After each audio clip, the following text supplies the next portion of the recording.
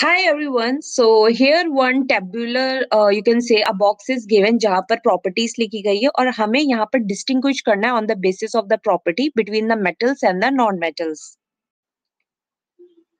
So the answer here we can write कि सबसे पहले हम यहाँ पर metals लिख लेते हैं और यहाँ पर second में हम लोग non-metals लिख लेते हैं. So on the basis of the appearance, जो metals होते हैं generally they can be shiny, okay, while the non-metals they are dull in textures. While if we look at the hardness, so metals are generally very hard in nature, but non-metals जो होते हैं वो brittle in nature होते हैं.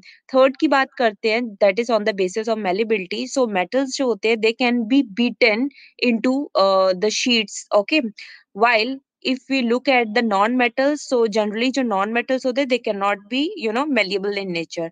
Now ductility की बात करते हैं तो metals they can be drawn into the wires, okay, while non-metals cannot be drawn into the wires, they do not show the ductility.